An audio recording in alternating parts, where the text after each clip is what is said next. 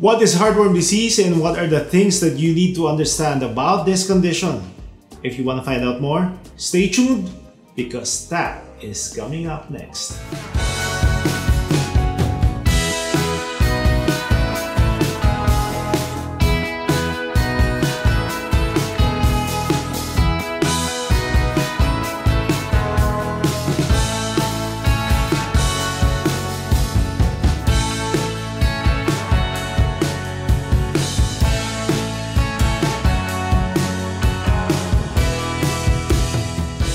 What's up guys, my name is Doc Fertstrescio and every week I post videos, cases, topics, and tips on how to better take care of your fur babies. And this week we are going to talk about heartworm. But before we proceed, please hit like, subscribe, and the bell button so that you get updated for whenever we post new videos in our YouTube channel. We are on Facebook, Doc Fert's Animal Wellness Center, and we are also on Instagram, Doc Fert's Animal Wellness Center, and my personal Instagram, Fertstrescio.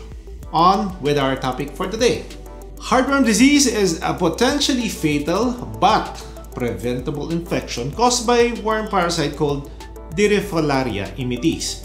This organism is transmitted by mosquitoes. Lamok ang nagtatransmit dito, which carry the heartworm larvae called the microfilaria. Galing yan sa infected animal host to a new animal host ang nagtatransmit yung mosquito. So once the larva arrive in a new host, they grow into adult worms in several months and live in the blood vessels that serve the heart and the lungs. In advanced infections, the heartworms enter the heart as well. The presence of parasites stresses the dog's heart and causes inflammation of the blood vessels and lungs. So in addition to this, several complications are possible when the number of worms present becomes high and when the heartworms die. Siyempre, may lifespan yung mga heartworm. Dire-diretso sila ng pag-multiply, kaya padami sila ng padami. Susceptible animals can be reinfected numerous times, so different stages of heartworm infections may be present in the same animal. At least 70 species of mosquitoes can transmit heartworm disease. 70 species of mosquitoes. Ang dami niyan. So heartworm disease has been reported in most countries, in temperate countries, semi-tropical, just like the Philippines, or tropical, itong Pilipinas, no? Around the world, including the US, Canada, Australia, Latin America, Southern Europe, and definitely Asia. The infection risk is greatest in dogs that are housed outdoors. Yung mga nasa labas ng bahay. Especially sa atin sa Pilipinas, ang daming stray dogs, no? So sila yung pinaka-prone sa heartworm. However, any dog, whether it is an indoor or an outdoor pet, is capable of being infected. All it takes is a bite from a mosquito carrying the infective heartworm larvae. So, ibig sabihin, wag natin na may maririnig kasi tayo, Dok, hindi naman po lumalabas itong aso ko. Nasa kondo lang kami nakatira. So, hindi kayo lumalabas at yung mosquitoes pwedeng pumasok doon sa ating bahay. Most infections are diagnosed in medium to large sized dogs that are 3 to 8 years old. Ganito yung may edad na kasi they need to develop and they need to propagate and multiply in the body for them to be detected or magpakita ng mga clinical signs. The severity of a heartworm infection and the signs depend on the number of worms present and immune response of the infected dog. Siyempre, the duration of infection and the activity of the level of the animal also. Most dogs are highly susceptible to heartworm infection and the majority of infective larvae develop in adult worms. The presence of heartworm in the vessels serving the heart and lungs and in the heart itself causes irritation and inflammation of the affected vessels of the heart chamber. So in addition, yung dog's immune system does further damage the blood vessels, especially in response to dead worms. So kasi syempre yung mga worms eventually namamatay yan. And yung namamatay ng worms will cause an immunologic response which can eventually affect the individual animal also. So with long-term infection, ibig sabihin over 1 year in duration, the constant irritation will lead to scarring. Nagkakaroon ng peklat doon sa blood vessels and will alter or reduce the flexibility of the blood vessels. Heartworms typically live for 3 to 5 years and in an animal's body. So may lifespan din ang mga heartworm. However, hindi naman sila kasi sabay-sabay na ipinapanganak at hindi sila sabay-sabay namamatay. So merong adult, they have different life stages in the animal's body. In general, small dogs do not tolerate heartworm infections or treatments as well as large dogs do. This is mostly because yung small dogs, they have smaller blood vessels and heart chambers. So they can tolerate fewer worms without vessels damage or blockage. Syempre, yung size ng worms, yung heartworm, isa lang naman yan. Pero yung mga aso, meron tayong large breed, meron tayong small breed. Ito pa isa, the bacterial organism called Wolbachia pipiens lives within heartworms. It is thought to contribute to the damage caused by heartworms disease. Bakit may bacteria doon sa heartworm? This bacteria is necessary for the normal development and reproduction of heartworms. As such, your veterinarian will likely include medication to kill these bacteria as part of the treatment plan. Ano nga ba yung mga signs and how do we diagnose heartworm? Common signs of heartworm infection include coughing, exercise intolerance, failure to grow, hindi siya masyadong lumalaki, no? Labored breathing, hirap huminga, a blue or purplish discoloration of the skin and gums, spitting up blood, fainting, nose bleeding, and accumulation of fluid in the abdominal cavity. Pero, all this, sometimes, wala tayong nakikitang clinical signs dahil positive na yung aso, pero kakaunti pa lang yung damage na nagagawa nito. The severity of signs is often related to the amount of lung damage and the dog's activity level. So, syempre, yung mas active dogs such as yung hunters and yung mga performers will typically show more dramatic signs of infection than yung mga less active dogs. So, bakit nga ba? Kasi syempre, yung heartworm, nandun siya sa blood vessels and doon dumadaan yung dugo. Mas aktibo yung aso, mas mararamdaman niya yung mga baradong ugat na meron sa kanyang katawan. So even though they may have many worms, itong mga sedentary dogs na ito may show few or no signs. In addition, clinical signs can be seen as worms die or if blood clots or worm fragments block blood vessels. Your veterinarian has a number of options for diagnosing heartworm infection. The antigen detection test is the preferred method for diagnosis verification of a suspected heartworm infection. So this test is very easy to perform, no? And it is considered the most accurate test available for dogs. However, this test cannot identify early infections because it can only identify adult worms at female worms, no? So tandaan lang natin, adult worms and female worms. So kung na-infect yung aso mo early on, let's say, kailangan pa nilang lumaki to become adult, which is around 6 to 7 months, before we can actually detect their presence, before sila mag-positive sa antigen test, no? This is part of the reason your veterinarian will likely recommend that this test be performed every year. Other diagnostic tools include echocardiography, blood test, and chest X-rays or radiographs. Your veterinarian will select tests based on your history of use of preventive medications and the overall health of the dog. Pag nag-positive ang isang test, kailangan mas maganda kung i-verify pa rin natin another test, no? Why? Because the treatment and the process is very tedious and the treatment is expensive. So we have to make sure that the dog is really positive for heartworm. Ang the best manifestation will be finding microfilaria in blood stains, no? So sans na yung ano na yan, yung antigen. Once you see microfilaria in your blood stain, positive na agad yan. So, diretso na tayo sa gamutan. So now we discuss treatment. Prior to treating your dog for heartworm infection, your veterinarian will want a comprehensive medical history. Selecting the most appropriate treatment regimen will depend on many factors, including whether the dog has another disease that may influence the course of the treatment. Siyempre, the number of worms present and the extent of damage they have caused. Severely affected dogs may need medications to stabilize heart and lung disease before heartworm treatment. The only drug currently available to treat infections with adult heartworms is melarsomin dihydrochloride, an arsenical compound. Appropriate treatment kills both mature and some immature heartworms. There are actually 2 approved treatment protocols or methods used for treating existing infections, no? Meron tayong 2-dose protocol at saka meron tayong 3-dose protocol, no? In both cases, the medication is delivered by injection deep into the muscles of the dog's back, dito sa lumbar muscles, no?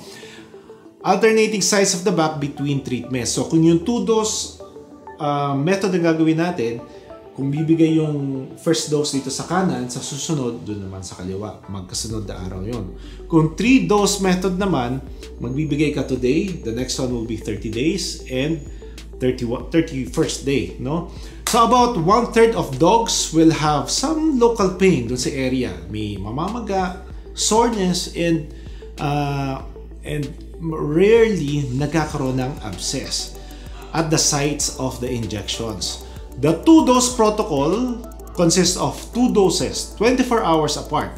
The 3-dose protocol naman introduces a delay in the treatment schedule. So under this schedule, the dog would first receive a single injection 1 month later, and the second injection and the third injection will be administered 24 hours apart. Many veterinarians choose to use the third injection treatment regardless of the dog's stage of heartworm disease because it may be safer for the dog and more efficient at killing all the parasites. Kasi yung first injection will actually slow kill adult worms already there. So it will give time for the body to cope with the changes, no? Kesa bibiglain natin siya. Some veterinarians will prescribe medications before and after melarsomin. The antibiotic doxycycline can kill Wolbachia pipiens bacteria and young heartworms and reduce lung injury associated with melarsomin treatment. Preventive heartworm medications are also used to kill young larval stages. Corticosteroids can reduce inflammation associated with dying worms. So just follow your veterinarian's instructions closely and give medications as directed. So as a result of treatment, there is a risk that dead worms will cause severe respiratory problems. Mamamatay kasi itong mga bulate. So they will flow freely doon sa blood vessels, no? Especially if dogs are not properly confined to restrict activity following treatment. These problems can occur from several days to 6 weeks after treatment of a heartworm-infected dog. The signs of post-treatment complications include coughing, spitting of blood, labored or rapid breathing, lethargy, panghihina, no? Lack of appetite, and fever. In dogs with complications of heartworm treatment, cage confinement with several days of oxygen treatment and drugs to control inflammation and reduce blood clotting may alleviate the problem. If properly cared for, most dogs begin to recover from treatment complications within 24 hours. So to reduce the potential for such dead worm reactions, all dogs should be confined throughout treatment and for 4 to 6 weeks after the final injection of melarsomin. Kasi nga, ito yung time na namamatay yung mga worms. So they have to be restrained in an area or confined in an area where they have limited movement. Hindi sila pwede magtatakbo or running up and down the stairs or play with the other dogs, no? So dogs treated for heartworm should be placed in a heartworm preventive drugs, usually before treatment with melarsomin, no? And tested after 8 to 12 months to be sure all worms were killed. For those dogs that test positive, retesting might be required, and if infection is confirmed, a new round of melarsomin will be needed. So, kung halimbawa nag-test tayo ngayon and then natapos natin yung treatment, 8 to 12 months, kailangan i-test ulit natin yung ating dog kung positive pa siya. Ngayon kung negative, well and good, Diretso na lang tayo sa preventive kasi hindi komot nagamutan natin siya, hindi na siya ma-re-infect. It's prone to reinfection. Kung positive naman, we have to repeat the melarsomin treatment. Severely affected dogs can have worms in the heart that significantly block blood flow. These dogs may need surgery to manually remove the worms. How do you prevent heartworm infection? Heartworm infection is preventable, and there are several medications that are both safe and effective at preventing infections and are readily available from your veterinarian. Preventive treatment in dogs is recommended beginning at 6 to 8 weeks of age. No pre-testing necessary at this age. So, bakit? Kasi, sabi nga natin kanina, if yung aso mo nakagat at day 1 siya, kakapanganak pa lang niya, nakagat siya ng infected na microfilaria carrying mosquito, maglalaki pa lang doon sa katawan niya, and it will take around 6 to 7 months before it can actually be detected sa antigen testing, no? So when beginning preventive treatment in dogs 7 months of age or older, an antigen test to make sure that the dog is not already infected is recommended. So kung 7 months of age na yung aso mo before ka mag-start ng heartworm preventive, kailangan i-test muna natin siya if it's already positive.